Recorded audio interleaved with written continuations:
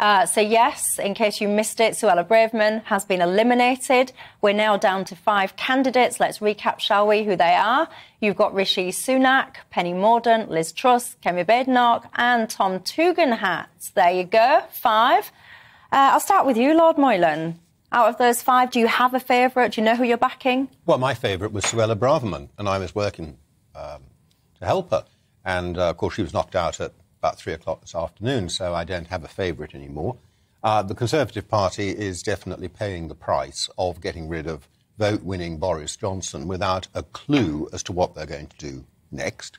And we have a very serious prospect. The first thing I'll say is that Rishi Sunak, however popular he is with the MPs, in my view, from my contacts, he's deeply unpopular with the members of the party. So if he's in the final 2, there's a very good chance that whoever the other person is will win. At the moment, it's looking like that person could be Penny Mordaunt. But David Frost came out today and said she was an incompetent minister. And I know from my own experience, when I was deputy council leader, we hired her to be the director of comms. Admittedly, this is 20 years ago. And we had to get rid of her after a few months because she was incompetent.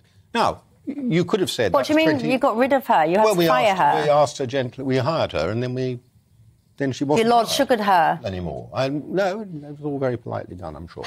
Not Lord Sugar shouting. But she didn't stay.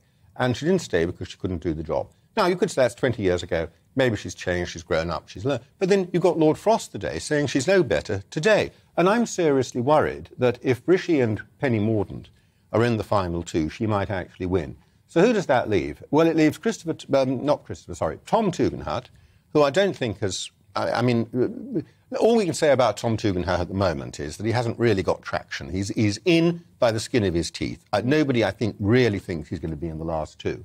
And that leaves Liz Truss and Kemi Badenoch. I would have loved someone like Suella or even Kemi, if I'm not sure of Kemi's views on a host of things.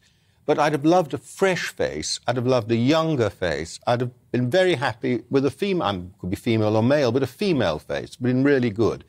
And I think Kemi Badenoch would have been a really interesting one.